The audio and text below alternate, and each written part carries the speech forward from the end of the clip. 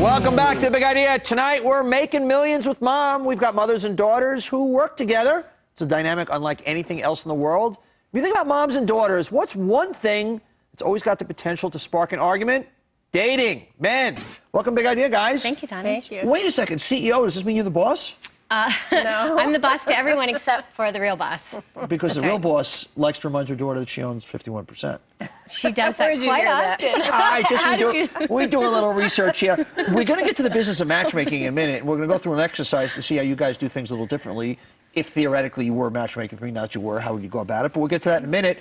You've started the business. I've seen you over the years and all the ads and what you're well-known, kind of very high-end matchmaking. Right. And you know, basically people can spend $5,000, $10,000, but you really deal in this very high-end, busy, professional, well-known people who are looking for their matches. Mm-hmm. And you're a single mom. How'd you get into the business? Well, I used to be a photographer, and I was asked to do photos at a single organization, and I just was always matching people. So I decided maybe I'd go into the business. Let's make some money at it. Yeah. And you had a very well-established business, and then you were an aspiring actress in L.A., That's right. And figured, what the hell, let me do some matchmaking out there. And well, my mother was flying to Los Angeles interviewing potential clients there. And when I was pursuing acting myself, I had already worked for my mom in high school. So she knew I could do it. And it was supposed to be a side business for me while I pursue my other interests. But the Los Angeles Times voted me best matchmaker of LA, and the phone started ringing. And so basically, I walked away from the entertainment industry 12 years ago and started running this company. You've gone from one office to how many offices? We have 13 locations nationwide, 8 physical offices, and about 33 matchmakers. And that's amazing. 33 matchmakers. Yeah. And you guys go at it a little differently. This is where I want to see the mother-daughter difference, in that I understand you're a bit more gut and you're a bit more kind of methodical. That's right. So let's go. She keeps me organized. Keeps you organized. Let's go. I want to see how you guys work differently.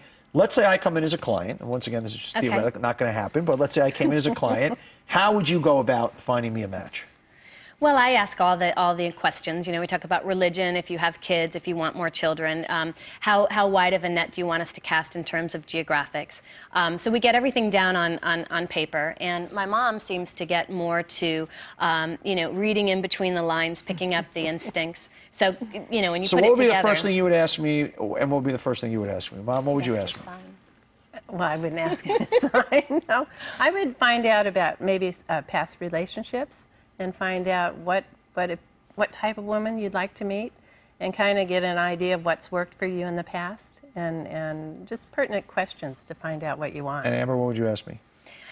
We would talk about a lot of the same questions, but we would go about matching probably a little bit differently. When we talk about past relationships, I'd like to find out what brought you to that person in the first place, and then of course we talk about why didn't it work. Because I always screw up. That's pretty much why it does. That's an easy one. That's okay. We have relationship coaches that can help you with that. Sometimes people are beyond that.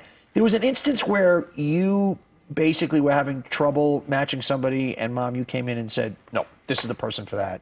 You said she was crazy and ended up turning into a marriage. Mm-hmm. What happened there? Well, she definitely goes off of the instinct. So, in other words, we'll have a client that'll say, for example, they're not open to race. They've never dated somebody that's Asian, for example. And on paper, it looks really great. And my mom will come in and she'll remember that, you know, her parents lived in France and he happens to speak French. And she'll say, let's do it anyway. And I'll say, but it doesn't say this. And she says, you know what? I feel it. Let's go with it. But that's why they hire us. You know, how many marriages, guys, between the two of you? Well, 10 years ago, it was at 400, and then we stopped keeping track. Wow. It just got too big. So that's some serious matching going on there. Yeah, well, it's a serious business. What have you learned about your mom working with her in business? Oh, my goodness. Well, she's the most ethical, honest, sincere person that I have ever met, and I interview people that own businesses every day. I don't think there's anybody that I personally know that cares not only that much about the person that she's working with, but everyone that works for her. That's wonderful. You guys seem to really have a great thing. I'm paying her for this. It's wonderful. Do you guys market yourselves? The great thing you have about your business is the mother-daughter, because obviously there are 26-year-old people want to be matched up, and there are 75-year-old people. And so the fact that you can kind of, not that you're 75, not that you're 26, but that you can span the generations, I think has a lot to offer. Do you guys market it that way? Yeah, and sometimes you'll see pictures of both of us, and you'll see it in a magazine, and then other times it's just my mom's face if we're doing a search maybe for a gentleman that's looking for a woman in her 40s or 50s or older, and then lots of times you'll just see my face. So you really have to, the Kelleher name is what the branding is standing out, because we definitely switch the pictures around for that exact reason. I like that. What are most people looking for? That beyond the, I would love to know from you guys. Once I'm gonna lie down on the couch here, okay? That's what we do have the time. Okay, what? I already have an idea for you. This is, I already know who I want to introduce you to. no, we're not in the market here. That's what they all say. No, truly try. I have well, it's a complicated. I have a little baby on the way. It's a whole complicated thing. What do you, beyond what people would know, what do you think? What's the little magic fairy dust that you've learned over the years? Well, I heard a quote once, and I think it makes a lot of sense. 2 halves don't make a whole. 2 wholes make a whole. So I think that what we're looking for when we work with someone, and what everybody wants, of course, is to be happy and to be loved. Well, sure, that's the But you have to love yourself first. And so you can say that you want to meet someone, you can pay money to meet someone, you can hire a firm like Kelleher to meet someone. It's not going to happen until you are ready yourself. But here's the problem. I can't get it right, and everybody tells me I love myself too much, so it doesn't add up then. I should be rolling in it, no? Well, what are you laughing at? Who's laughing back there? you know what? You probably haven't stopped to really think about it. And when you have somebody in front of you like ourselves, we can find out what didn't work and make that difference. And Mom, what have you learned over the years about what really works? Oh, gosh, I don't know. There's so many variables there. I think when a person is ready to meet somebody, right, and he thinks he's ready, especially men, when men are ready to marry, they'll marry whoever is in their path. So if they're with us, us very... they do. They make a decision to marry, and they'll marry. And what don't they might we know marry about the wrong what person. Men tend to look for in a woman, and also what women tend to look for in men that might surprise us? A bad example. Men seem to always think maybe there's sex on the brain, but no, ironically, no. Vice versa. Are there any kind of misconceptions, men and women? I think that men, of course, are very, very sexual, very visual. But in the background, they're really looking at who's going to be a good mom to their children.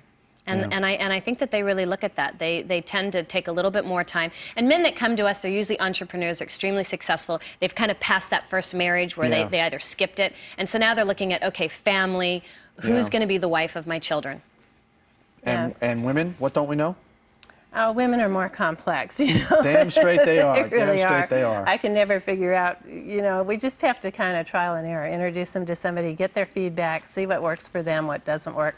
And then sometimes they'll want a person that is just this way, and then we'll put somebody else. What they really need is something different. Yeah, well, you guys are a great story. experiment. There's obviously a lot of love between the two of you and a tremendous amount of success, so continued success. Thank you. Jill Kelleher and Amber Kelleher.